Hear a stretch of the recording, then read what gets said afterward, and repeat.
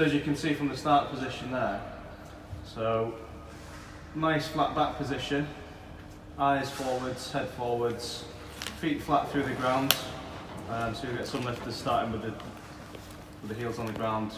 And you've got that nice balanced, strong position, arms relaxed, so the arms are straight from the start position there. It's just a strong position through the back.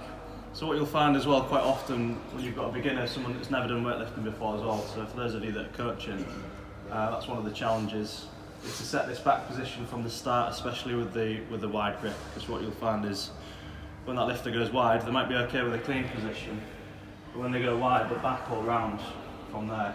So that's something that can take some time to develop, that nice strong back position from the start. So really important that you get that neutral spine. Chest up, feet flat through the ground, arms straight, strong position.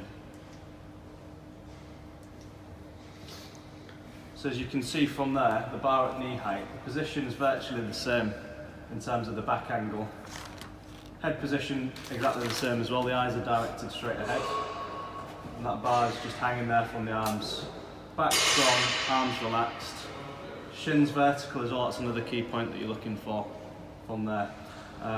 That's another thing, another error that you'll quite commonly see if you're coaching a beginner, is the knees will be slightly forwards. It's something actually you've got to have quite a good coach's eye to look for, because the bar will be very slightly forward, which can result in a missed lift from there. So shins vertical, bar is pretty much skimming the legs at that point as well, so that's something you can coach a lifter as well to feel the bar brushing the legs. If you've got a lifter wearing knee sleeves as well, you can actually hear the bar brushing up through the knee sleeves from there, so that's a good thing to look out for.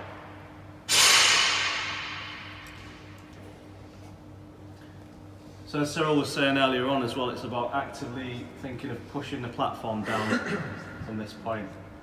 So the head position's maintained, arms are still relaxed at this point, and the lifter's focusing on pushing the feet down. And you can see the barbell's actually travelled back from the knee, and it's travelled back in towards the hip.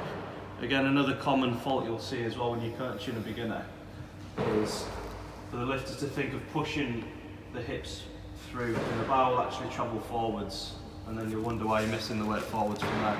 So it's actually thinking of that bar travelling back in, keeping that base. As Cyril pointed out earlier, that line, that bar stays over the base, over the feet. Just going back actually there, another point as well that you'll see there, the feet are still flat through the ground. So there are some lifters that start to come up on the toes early there. But generally it's advised to keep the feet pressing down through the platform as long as possible in order to generate that force. So the top of the pull, this is where we're actually actively coming up onto the toes from there. And you can see that barbell there, the elbows look, it looks like the lifter's pulling up with the arms from there, but it's actually that force generated downwards into the platform.